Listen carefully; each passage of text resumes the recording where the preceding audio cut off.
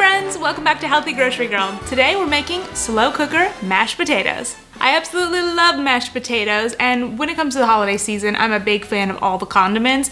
Green bean casserole, mashed potatoes, cranberry sauce, gravy. Let me know in the comments below your favorite holiday food. These mashed potatoes are so simple to make and they're super delicious. Before we get to our recipe, don't forget to subscribe to our YouTube channel and follow me on Instagram at Healthy Grocery Girl. Now let's get started. To make this recipe, you will need Yukon Gold potatoes, garlic, water, sea salt, coconut milk, extra virgin olive oil, salt, black pepper, and chives.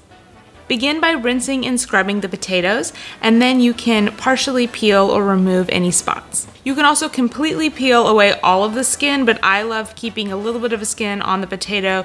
It adds great texture and fiber. Then chop the potatoes and peel and crush the garlic cloves.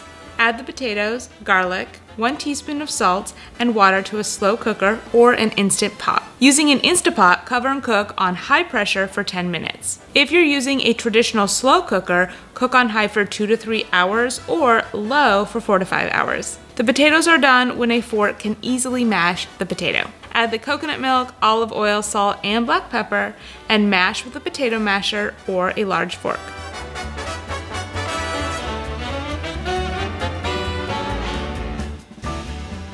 Stir in fresh chopped chives, then garnish with olive oil and more fresh chives.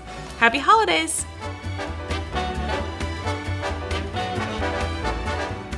Well, that's it for today's recipe. I told you it was super simple. I hope you loved this recipe, and for full details on this recipe and all the Healthy Grocery Girl recipes, head on over to the blog at healthygrocerygirl.com.